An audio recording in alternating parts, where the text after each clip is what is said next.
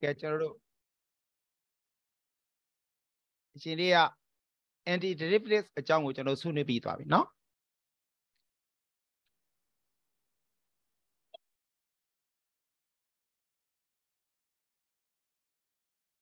Anti-derivative jungle sooner be no. Test him up is a cyclic general since I teach out, no? Test book is as I want.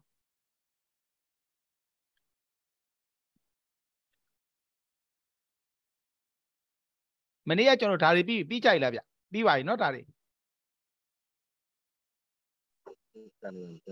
Shall be the by no?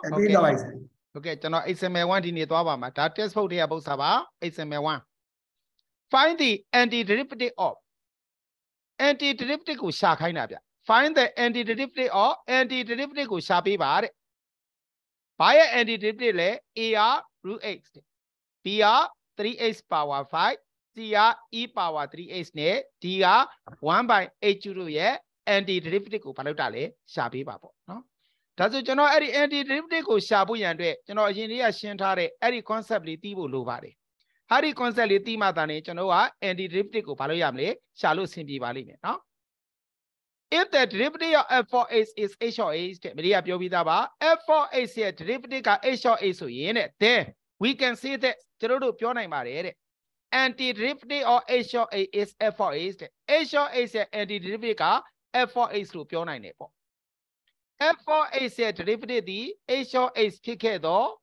H or H is anti-derivative of F4H Piparelu, Jerodo Piona Mare. That's what Umali of your tare. 3a square is derivative of HU. 3a square HU is derivative so yen. HU is anti-derivative of 3a square. HU the 3a square anti-derivative chipare. Get Cotonriba Ponka Shintare ideally Nale Simbi Jalabia. Yarino, General Arali was Simbi Vadali, the anti-derivative go General Shaluyama chipare. Number one, general Paya anti-derivative lucinale, so root AC anti-derivative lucimaria. Root AC anti-derivative lucine suto, root ace shabu, genoa, pow differential tarale. Send that down, no? That's when power share, power rea tenolaye, ace power 1 by doom jangulabia. That's what genoa root ace go yabu yade, power differential tarale, ace power 3 by 2 go, general differential laye. 3 by 2 ace power 1 by 2 sura chamba po. Jajan says D3 DH power 3 by 2 DH equal to 3 by 2 ace power 1 by 2 po. That's what Janua root ace so the family yabibia. Dodo shima yabogia papa nile 3 by 2 pani. Hobby not, Jano Senza Jazuno, root a anti-derivative Jano Senzarama. Shima 3 by 2 at Jano Piauchina. Shima 3 by 2 Piauchino Panamia Malevia. 2 by 3 name your mate, Taja. No, Eddie Genoa, Shima 3 by 2, Piautua Puyan, a dwe. No, Ru Ace Yabu Yandre, Pow differential Males, or D 2 by 3 ace power 3 by 2, Genoa Pale, differential Mapo. Get Alio Geno differential like a power charo 2 by 3 and 3 by 2 James Aulavia. Power area Tino Lido 1 by 2 Ruina to Bulabia. Okay. Now the Dialio Chila, Talio Chia, no? General 2 by 3 into ace power 3 by 2 year derivative of Palevia. That's a root ace and the derivative of Papsi Malevia. 2 by 3 into ace power 3 by 2 Pimapo. Okay, you sali Nale Jalabia. Nale, no? That's what you know, Apchita Babi. And the derivative of root A is 2 by 3 into ace power 3 by 2 bar. Okay, so you know, I'm Araligo. Simbi Mala.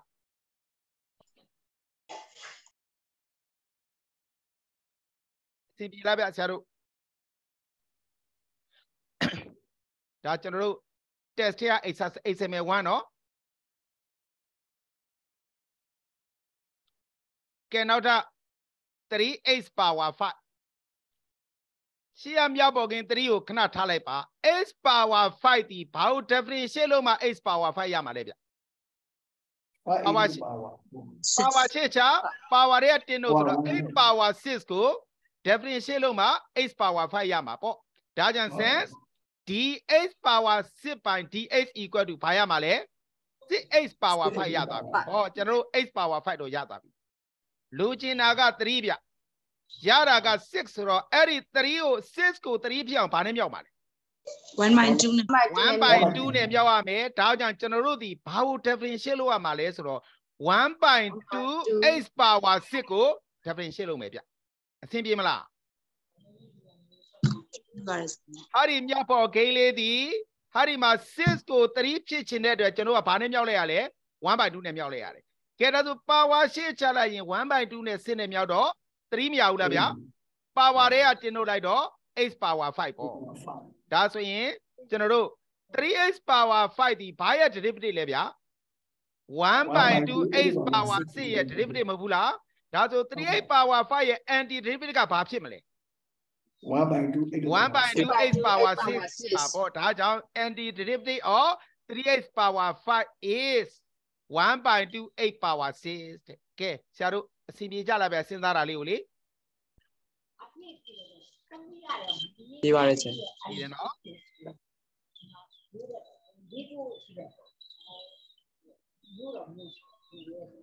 ူတို့ပြောတဲ့ idea math ပေါ့ဗျာနော်ကျွန်တော် idea လေးနဲ့သွားရမှာပါကဲ a နဲ့ b နဲ့ရသွားပြီဗျကျွန်တော်တို့ number c e power 3x ပေါ့ e power 3x ရဖို့ဘာလို့ပဲ differentiate လုပ်ရတာလဲ e power 3x ကိုပဲရှင်းရပါတယ်ဗျနော်ဒါကြောင့် d e power 3x by dx က 3e power 3x ရမှာပေါ့ဟုတ်လားဗျကျွန်တော်တို့လိုချင်တဲ့ derivative က e power 3x ဒီမှာရတာက 3e power 3x ဆိုဘာပြောက်ချင်လဲ3ပြောက်3ပြောက်ချင်တယ်ဘာနဲ့ပြောက်မှရမှာလဲ 1/3 နဲ့မြောက်ဘာကို differentiate လုပ်မှာလဲ 1/3 e power 3x ကို differentiate လုပ်မှာပေါ့ဟုတ်လားဗျ e power 3x ကိုရှိတ်တော့ e power 3x ပဲရတယ် 3x ကိုရှိတ်လိုက်တော့3ရတယ် 1/3 နဲ့3နဲ့ကြည်သွားတဲ့အတွက်ကျွန်တော်ဘာပဲရတာလဲ e power 3x ပဲရပါပေါ့ဒါဆို e power 3x ဒီဘာရဲ့ derivative လဲဗျာ 1/3 e power 3x ရဲ့ derivative ပါဒါဆိုရင် e power 3x ရဲ့ anti derivative ကဘာဖြစ်မလဲဗျ 1/3 e power 3x ဒါကြောင့် e power 3x ဒီ 1/e power 3x ရဲ့ derivative ဖြစ်တဲ့အတွက်နော် e power 3x ရဲ့ anti derivative ကဘာဖြစ်ရမှာလဲ 1/3 e power 3x ဖြစ်ပါပေါ့ကဲအားလုံးစဉ်းစားဖို့ကိုအဆင်ပြေကြလားဗျ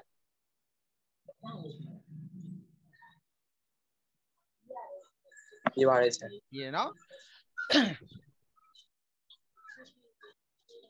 ကဲနောက်ထပ် 1/h ပေါ့ 1/h လေးကိုကျွန်တော် x power -3 လို့မြင်မယ်ဗျ x power -3 ရဖို့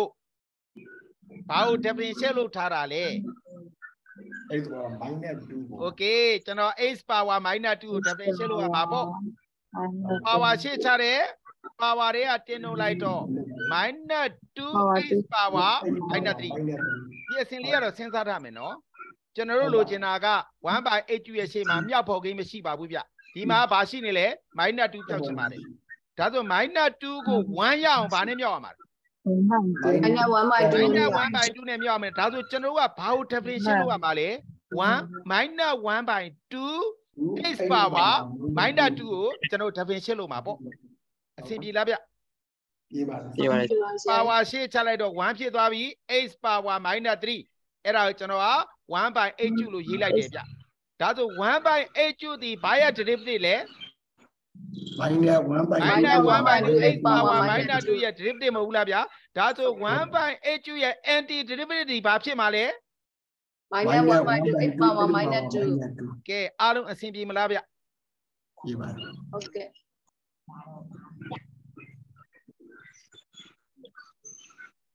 ဟယ်လိုဆရာကြီးပြောပါဗျာဆရာပြောပါဗျာဆွေးနွေးပါဗျာဟုတ်ကဲ့အဲ့ဆိုရင်ဟိုပါဝါကိုတစ်ပေါင်းတယ်လို့ပြောလို့ရတယ်ပေါ့နော်ဆရာကြီးဘယ်ရလဲဗျာဒီဒါပေါ့ဒါပါဝါတစ်ပေါင်းပြီးပါဝါနဲ့စားတာပဲကျွန်တော်က integration ကိုမသွားသေးပဲနဲ့ anti derivative ကိုကျွန်တော်စဉ်းစားနေရလေဒါ integration ပါပဲဆရာဟုတ်ကဲ့စဉ်းစားရတာလေးလွယ်သွားအောင်လို့ပါဝါတစ်ပေါင်းပြီးစိတ်လိုက်တယ်ဆိုရင်ပိုလွယ်မလားလို့တို့ပေါ့ကျွန်တော်တို့ဒီဟိုဆရာကျွန်တော်ပြောပြမယ်ဗျ definition မလုပ်ခင် principle မသိရဘူးလားဆရာ Okay, yeah. Any fab principle be da chano integration ya fab principle be chano wa fab principle di power shi chare power re ya inlok de sura ko ari idea ko yaအောင်အခုလည်းပဲအဲ့တိုင်းပါပဲအခုအဖြေကတော့ဆရာပြောသလိုပါပဲအတူတူပါပဲเนาะ ဆရာကြီးရှေ့ဆောင်မျက်နှာလေး ဟုတ်ကဲ့ဗျာเนาะဆရာမဒီရစတာ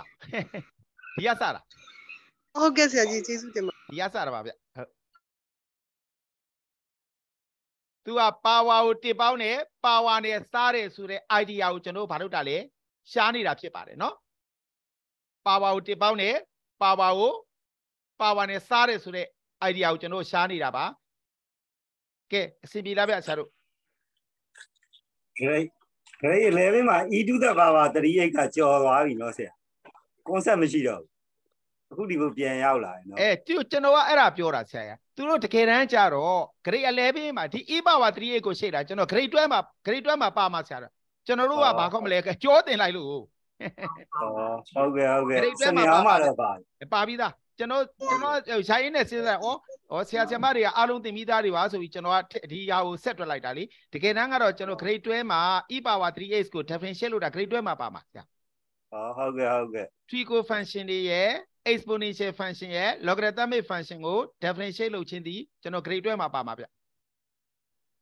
သို့တော့ကျွန်တော် integration ကြောတင်လိုက်တယ်ဆိုတာကလည်းဒါဒီ idea လေးရတော့ကျွန်တော်စနေဟောက်မှာလည်းပါလို့ပြီးသားလေပါပြီးသားဖြစ်နေတာเนาะဆရာတို့အဆင်ပြေလိုက်ပါဒါလေးပြေးပါလေဆရာကြီးပြေတယ်เนาะကဲကျွန်တော်ကဒါလေးနဲ့အားများလို့ကျွန်တော် extra လေးထည့်ထားတယ်ဗျเนาะ find the antiderivative of ဆိုပြီးကျွန်တော် extra exercise လေးကျွန်တော်ထည့်ထားပါတယ်ကဲတစ်ခုချင်းလေးကျွန်တော်တို့စဉ်းစားကြည့်အောင်เนาะတစ်ခုချင်းလေးကျွန်တော်စဉ်းစားကြည့်အောင်ကဲ a က 3x power 7ပေါ့ဒါဆိုရှေ့က3လေးကိုခဏထားလိုက်8 power 7ရဖို့ဘာကို definition လုပ်ထားတာလဲဗျx power 8ကို definition လုပ်ထားတာပေါ့ဒါကြောင့် sense dx power 8 by dx က 8x power 7ရမှာပေါ့အဲ့ဒီနေရာလေးကိုရောက်တာနဲ့ကျွန်တော်တို့လိုချင်တာက3ဗျရတာက8ပေါ့ဒါဆို8ကို3ဖြစ်အောင်ကျွန်တော်ဘာနဲ့မြောက်ရမလဲ3 by 8နဲ့မြောက်မှာပေါ့ဒါဆိုကျွန်တော်တို့ဘာကို definition လုပ်မှာလဲ3 by 8 x power 8ကို definition လုပ်မှာပေါ့စဉ်းစားတာစီပြီလားဗျပြေပါပြီဒီတယ်နော်ဒါကျွန်တော်တို့integration ရဲ့ကျွန်တော် shortcut နဲ့သွားမယ်ဆိုရင်တော့ power တပေါင်းနဲ့ power နဲ့စားတယ်အခုကကျွန်တော်ကဘာကြောင့် power တပေါင်းနဲ့ power နဲ့စားတယ်ဆိုတဲ့ idea ကိုကျွန်တော်ယူနေတာပါเนาะ anti derivative တွေ idea ကိုယူနေရပါကဲဒါဆိုဒါလေးကိုကျွန်တော် definition လုပ်နေဘာရမလဲ power 3 power 7 3 power 7ဆိုတော့ဒါဆိုကျွန်တော်စဉ်းစားမယ်เนาะ3 power 7ဒီဘာရဲ့ derivative လဲဗျ3 by 8 power 3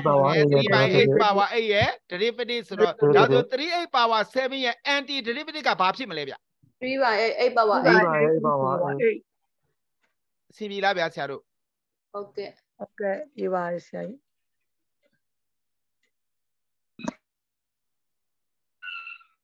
ကဲဒါလေးကျွန်တော်ဆက်စဉ်းစားမယ်ကဲ x power ရှေ့က -7 လေးခဏထားဗျ x power -5 ရဖို့ဘာကို definition လုပ်ထားတာh power -4 okay x power -4 dx power -4 dx equal -4 x power -5 စဉ်းစားကြစို့ရထားတာက-4ရမယ်ဗျလိုချင်တာက-7လိုချင်တာဗျ7 by 7 by 4နဲ့7 by 4နဲ့မြောက်မှာပေါ့ဟုတ်တယ်နော်ဗာနဲ့မြောက်မလဲ7 by 4နဲ့မြောက်မယ်နော်ကဲဒါလေးကို definition လုပ်လိုက်ရင်-7 x power -5 မရဘူးလားဒါပါတယ်ဒါဒီ-7 by 8 power 5ပဲဗျဒါဆိုကျွန်တော်စဉ်းစားမယ်နော်-7 by 8 power 5ဒီဘာရဲ့ derivative လဲဗျ7 by 4 by 4 8 power derivative ဆိုတော့ဒါဆို-7 by 8 power 5ရဲ့ anti derivative ကဘာဖြစ်မလဲ7 by 4ဒါကြောင့်ကျွန်တော်ဟိုမှာရှေ့မှာတင်ထားတဲ့နော်ရှေ့မှာကျွန်တော်ပြောထားတဲ့ idea လေးကိုရမှဒါလေးတွေစဉ်းစားလို့အဆင်ပြေမှာပါ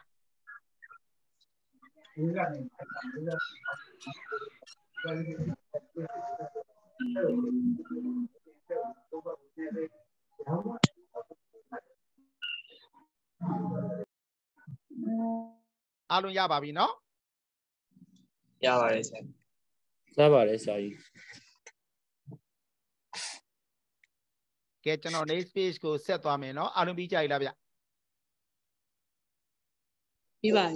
Hopi. Now that general set to me, no? 4 by root 8 sura 4x power minus 1 by 2. Oh, send that down, no? Minus x power minus 1 by 2 yabu power differential thara le bya. Power 1 by 2. X power 1 by 2 differential thare chano sinsa me d x power 1 by 2 by dx ka 1 by 2 x power minus 1 by 2. Chano lo chena ba le bya. 4 ရှိတာက 1 by 2 1 by 2ဒါဆိုဘာနဲ့မြောက်ရမှာလဲ 8နဲ့မြောက် ဒါဆိုကျွန်တော်တို့ differential လို့မှာဒီ 8x power 1 by 2ကိုရှိတ်မှာပေါ့ 8x power 1 by 2ကိုရှိတ်လိုက်တော့ဘာရလဲ 4x power minus 1 by 2 equal 4 by root x ဒါဆို4 by root x ကဘာရဲ့ derivative လဲဗျ 8 power 1 by 2ရဲ့ derivative ဖြစ်တဲ့အတွက်4 by root x ရဲ့ anti derivative ကဘာဖြစ်မှာလဲ 8 power 1 by 2 အဆင်ပြေလားဗျာ Yaba. ခဏဆရာလေးပြောသလိုပဲလေ power တေပေါင်းအဲ့ဒီ power နဲ့စအဖြေရတာပဲသို့တော့ကျွန်တော်အဲ့ဒီ concept ရအောင်လို့ anti derivative ဘာလို့တာလဲစဉ်းစားနေတာเนาะ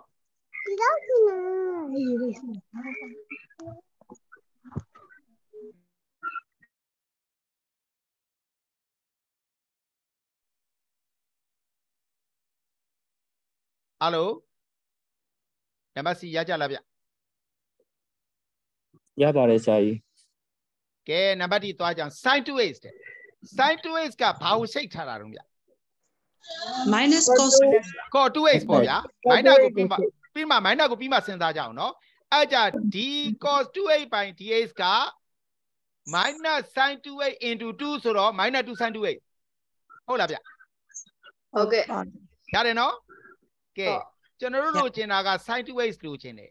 ရှင်းတာက minus 2 sin 2 ကိုရှိနေတယ်အဲ့ကြ minus 2ကို1ဖြစ်အောင်ဗာနဲ့မြောက်အောင်ပါလေဗျ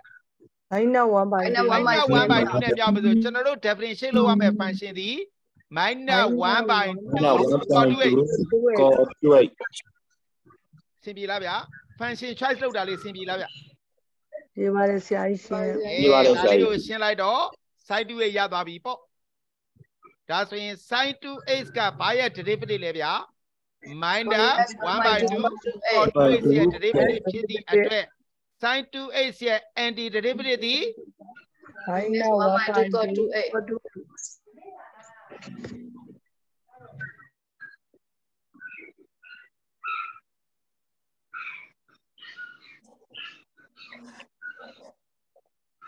ဒါကျွန်တော်က extra ပုတ်စာလေးတွေတွက်ပြတာပါเนาะဒါ extra ပုတ်စာလေးတွေပါ test က example 1ပြီးသွားပြီဗျ ဆရာကြီး ပြောပါဗျဆရာပြောပါဗျ ရှေ့စာမျက်နှာလေးချက်လောက် ဟုတ်ကဲ့ဗျာဆရာဟုတ်ကဲ့မမီပြောပါနော်ဆရာတို့ကဲအဲ့ဒါဆရာရပြီလားဗျ ဟုတ်ကဲ့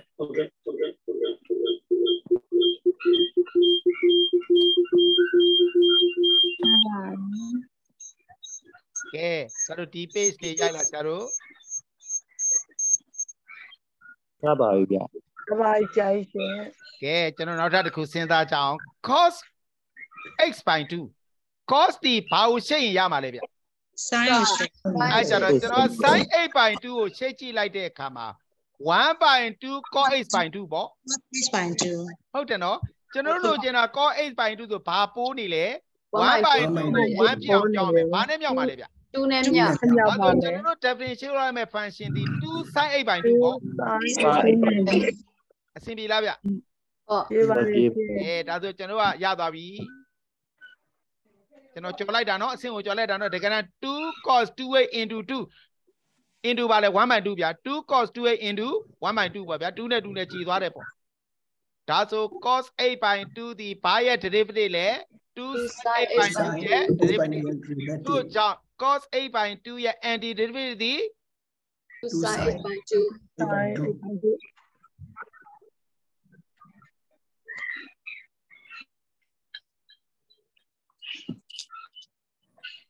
e power 3 minus 3x ရဖို့ဘာကိုရှိတ်ထားတာလဲဗျာ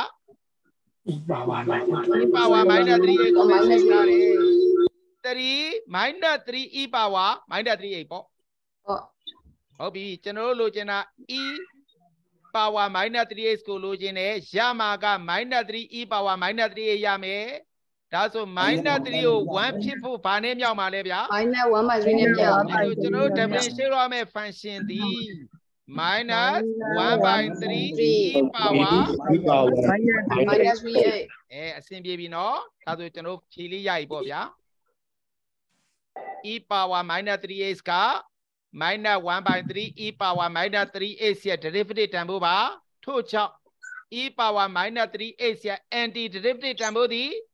minus 1/3 e power minus 3x ပါတယ်ကျွန်တော်တို့ဒီ test ထဲက exam ရအဲ့လိုကျွန်တော်ကစဉ်းစားထားတဲ့အတွက်ကျွန်တော်ကဒါတွေကငကောမပါပါဘူးเนาะအဲ့လို step by step စဉ်းစားခြင်းဖြစ်ပါတယ်တကယ်တမ်းတော့ shortcut နဲ့တွက်လို့ရတာကိုကျွန်တော်က first principle ပုံစံနဲ့ပါတယ်အဖြေကိုစဉ်းစားနေတာပါเนาะအဆင်ပြေကြလားဗျဆရာတို့အဆင်ပြေပါဆရာကဲဒါလေးကိုကျွန်တော်တွက်ကြည့်ကြအောင်ဗျာနော်လက်တွေ့တွက်ကြည့်ရအောင်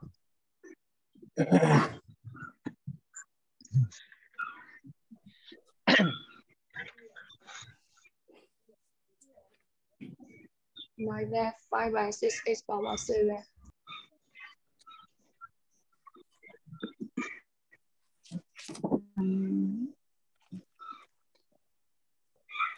လို့စာသင်နေအချိန်ကျွန်တော်လည်း Messenger ကနေမဖြည့်အောင်ဗျခုချိန်ဒီဝင်လို့မရတဲ့လူကရှိသေးတယ်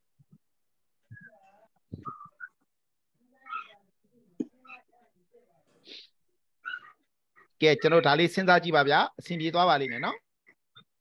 ပြီးတော့အဖြေတိုက်ကြည့်ကြတာပေါ့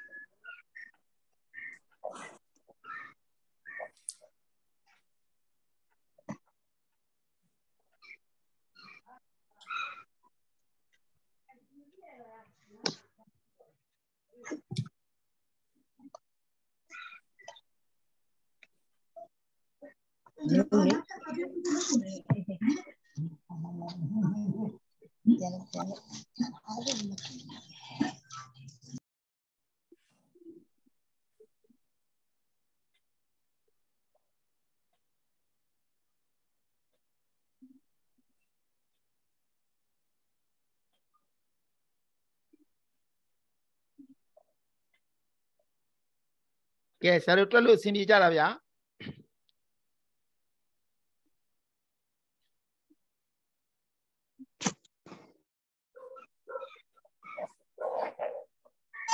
အဆင်ပြေပါတယ်ဆရာဟုတ်ကဲ့ဗျဟုတ်ကဲ့ဗျနော်ဟုတ်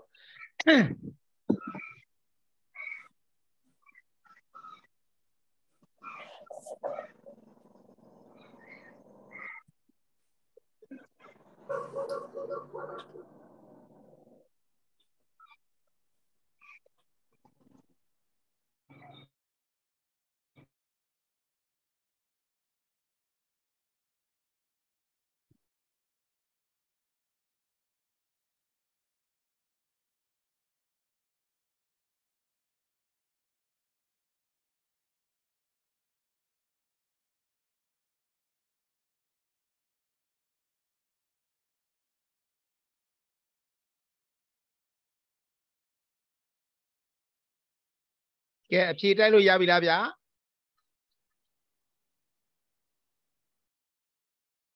ရပါပြီဆရာကဲကျွန်တော်တို့နံပါတ် A ကအဖြေလေးတာပြောလိုက်ဗျာနံပါတ် A minus 5/6 8 power 7နံပါတ် B ရောဗျာ minus 8 B ဟင်နံပါတ် B 1/8 ဆရာ1/8 8 8 minus 1/2 ဘိုင်းနဲ့မပါဘူးလားဗျာဆရာ minus ပါတယ် minus ပါဆရာ minus ပါမယ်နော်နံပါတ် C ရောဗျာ 3 by 8 power 4 by 3 ဟုတ်ကဲ့ဗျာနံပါတ် D 1/3 into 1/3 cos 3x ဟုတ်ပြီဗျာနံပါတ် C နံပါတ် E number E or E မတွေ့ 3/2 minus 3/2 sin 2x/3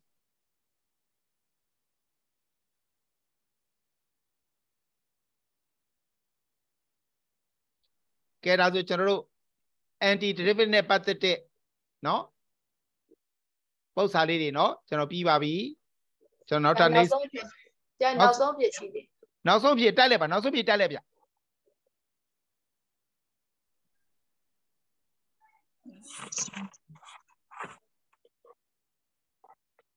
ကျွန်တော်တို့ဗာနဲ့မြောက်မလဲ 3/2 နဲ့မြောက်မှာမို့လား minus 3/2 sin 2 yeah minus 3/2 sin 2x/3 မှန်တယ်ဗျဒီကောင်ကဘာရမှာလဲဗျ3/2 e power 2x ပေါ့နော် okay 3/2 e power 2x ပေါ့နော်ဟုတ်ကဲ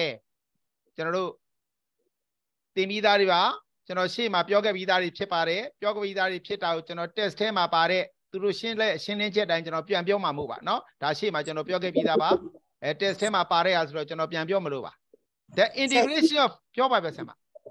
အရှိစာမျက်နှာလေးမဟိုဟာ screenshot မရိုက်ဘူးဟုတ်ကဲ့ရိုက်ပါရိုက်လားဗျဟုတ်ကဲ့ရပါပြီဆရာကြီးဒါကျွန်တော်ရှေ့မနေ့ကဒီအကြောင်းအရာတွေအားလုံးပြောခဲ့ပြီးသားပါเนาะခွာ test ရှင်းလင်းချက်ကလေးကိုကျွန်တော်ပြောမယ်လို့ပါ the integration of fundamental functions ပေါ့အခြေခံ function များ integration ပေါ့เนาะအခြေခံ function များရဲ့ integration ဒီကျွန်တော်မနေ့က power function လို့ပြောခဲ့ပါတယ်ဒီ 1 by n plus 1 into h power n plus 1 dh equal to h power n ရတယ်ပေါ့เนาะD 1 by n plus 1 h power n plus 1 by dh equal to h power n ရတယ်ပေါ့ဟုတ်လား power ကိုရှေ့ချတော့ကျွန်တော်က n plus 1နဲ့ခြေသွားတယ် power ရဲ့တင်ထုတ်လိုက်တော့ h power n ရတယ်ပေါ့ဒါဆိုကျွန်တော် h power n ကို integration လုပ်ရင်ဘာရမလဲဗျာ1 by n plus 1 h power n plus 1 plus c ရမှာပေါ့ဟုတ်ကဲ့ plus cခဏလေးဗျာနော်ခဏလေးဧည့်တယ်လားခဏလေးပါဗျ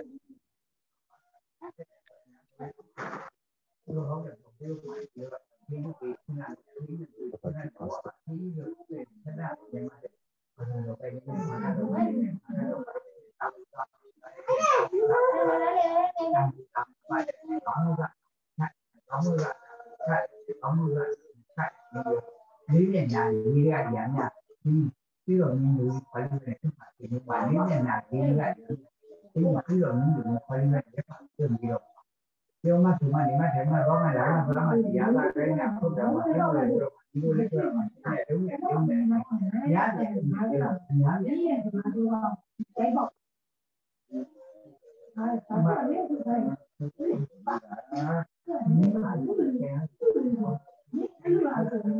ဒီနေရာကိုပတ်သက်လို့ဒီမှာဒီဆိုင်မှာဒီနေရာ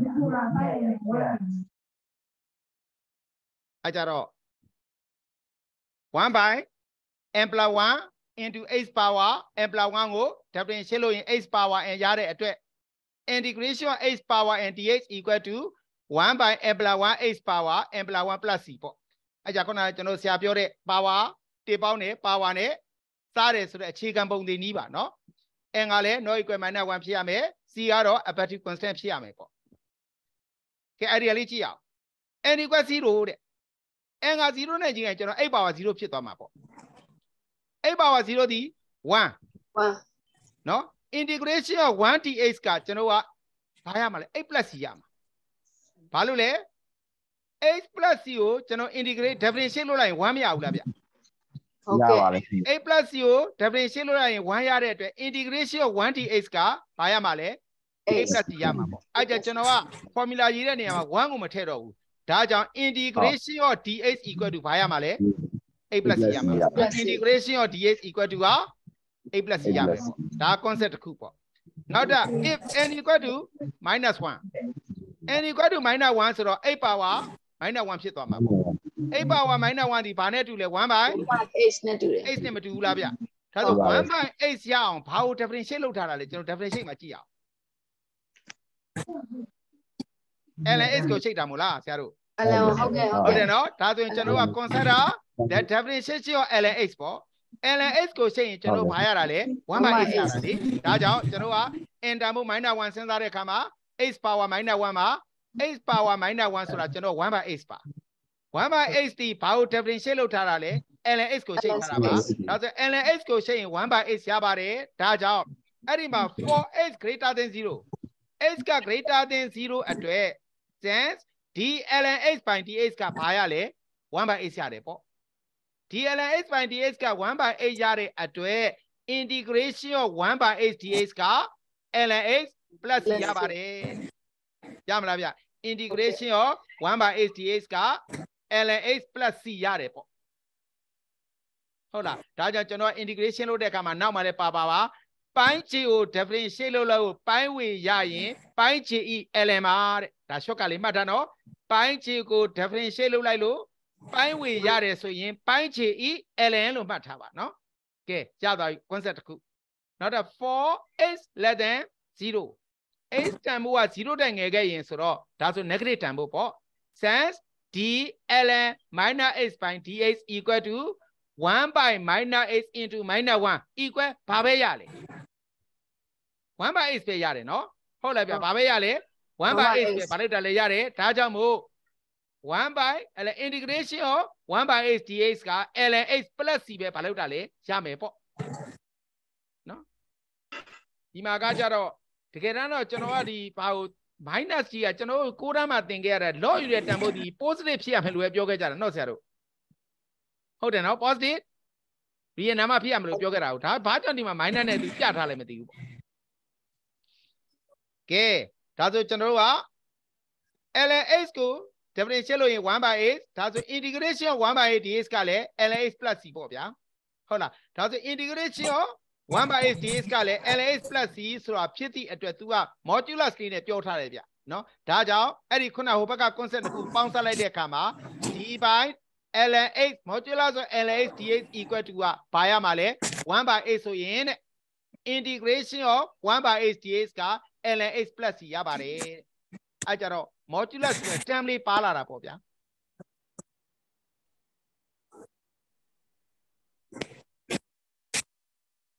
ပု္ပ္ပစာတွက်တဲ့ခါကျတော့လေအဲ့ဒီ modulus ကိုသုံးမထားဘူးဗျအဲ့ကြကျွန်တော်ကလူရင်းလေးရမှတ်လိုက်ပါ d ln(x) by dx က1 by 8ဖြစ်သည့်အတွက် integration of 1 by 8 dx က ln(x) plus c ရတယ်ပေါ့ rule တွေကလေကျွန်တော်မနေ့ကပြောပြီးသားမို့ခက်မြန်မြန်သွားလိုက်ပါမယ် integration of k dx က kx plus c ပါမနေ့ကပြောပြီးသားနော် if f of x is a function and k is a constant ဆိုရင် integration of k f of x dx က k into integration of f of x dx နဲ့အတူတူပါပဲမနေ့ကပြောပြီးသားမို့ကျွန်တော်မြန်မြန်သွားလိုက်မယ်နော်နောက်ထပ် if f of x and g of x are function ဆိုရင် f of integration of f of x plus g of x dx equal to integration of f of x dx plus integration of g of x dx ပါ integration of f of x minus g of x dx equal to integration of f of x dx minus integration of g of x dx ပါကဲမနေ့ကဟာဒီ idea တွေပြောပြီးသားဖြစ်သည့်အတွက်ကျွန်တော်ထပ်ပြီးတော့မပြောတော့ပါဘူးကဲဟာဒီစာမျက်နှာလေးဆင်ပြေလားဗျဆင်ပြေပါဒီကတိရမှာက integration of 1 by 8 dx equal to ln(x) plus c ဆိုတာကျွန်တော်တို့ဘာလုပ်ထားမလဲသိထားပါလိမ့်မယ်ဗျနော်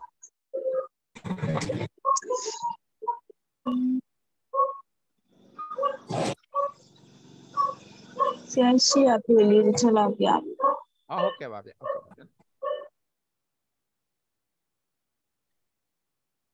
ဒါဒီ page ကကျွန်တော်မနေ့ကပြောပြီးသားမို့တခြားမပြောလိုက်တော့ပါနော်ရိုက်လားဗျရပါပြီဆရာရပါ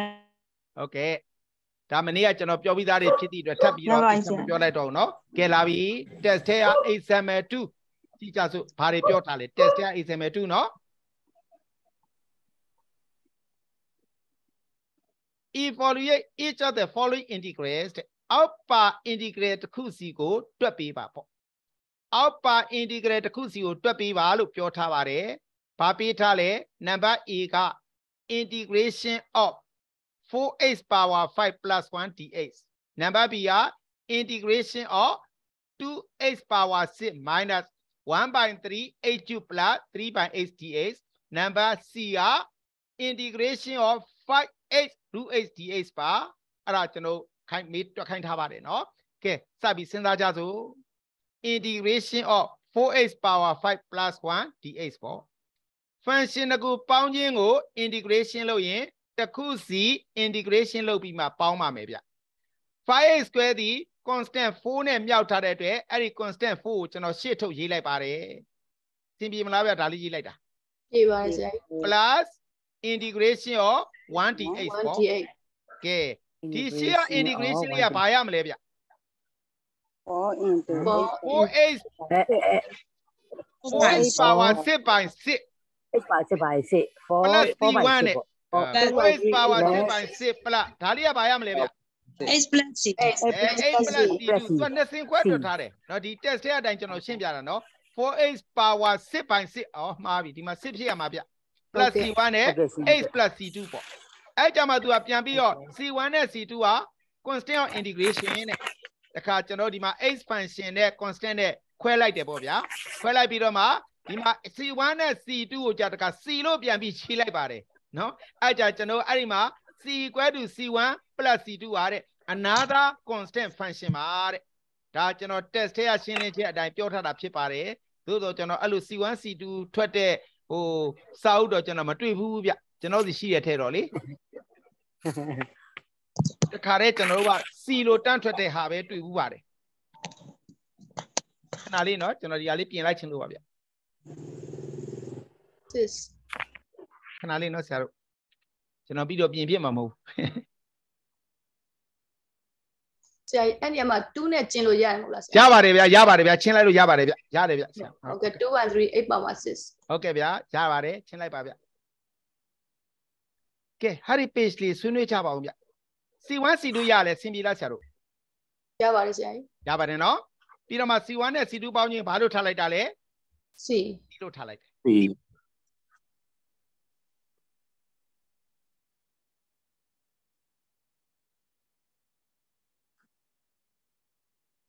ကဲဒီဘာလေးဆွေးနွေးကြပါဦးကျွန်တော်အစင်မပြေတော့ဆွေးနွေးပါဦးဗျ integration of 4x power 5 plus 1 dx က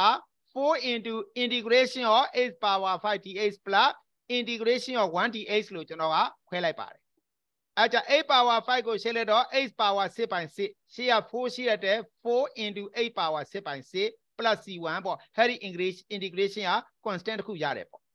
integration of 1 dx က x plus c2 ပေါ့ဒီဟာဒီ integration ကနောက်ထပ်ကျွန်တော် constant တစ်ခုရတယ်ပေါ့ဒါကြောင့် c1 and c2 are constant of integration လို့ပြောထားပါတယ်ကဲကျွန်တော်က x function ကိုတတ်ရေးလိုက်တယ် c1 plus c2 ကိုတိကျရေးလိုက်တယ်ပေါ့ c1 plus c2 ကလည်း constant တစ်ခုဖြစ်တဲ့အတွက်အဲ့ဒီ constant ကိုကျွန်တော်ဘာလို့ထားရလဲ c လို့ထားလိုက်ပါတယ်ဒါကြောင့် c equal to က c1 plus c2 is another constant of integration ပါကဲဒါဆို number A ရကြပြီလားဗျဟုတ်ရပါဆရာကြီးကဲ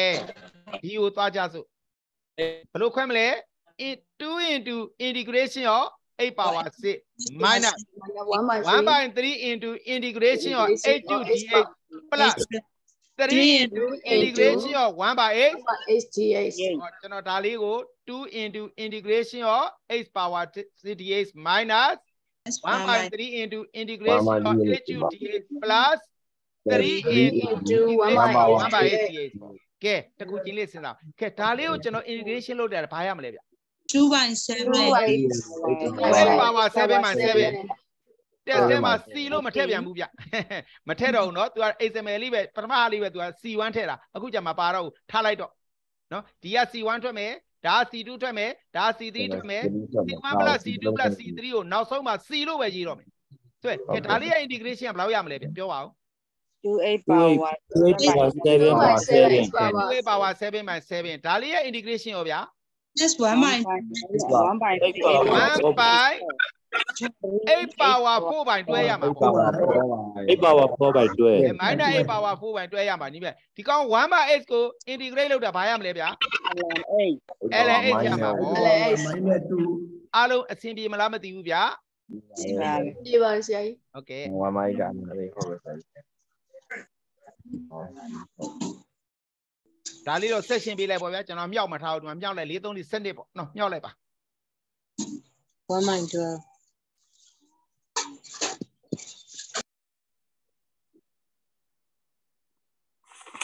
ကဲ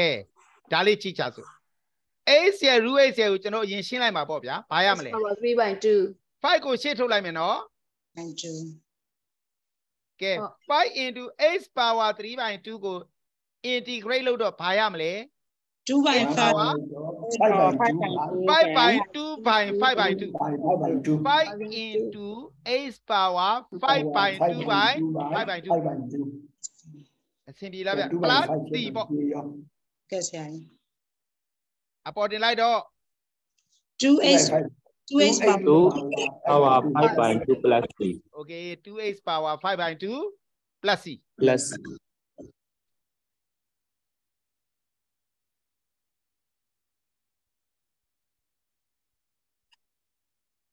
အားလုံးရကြလားဗျဆရာတို့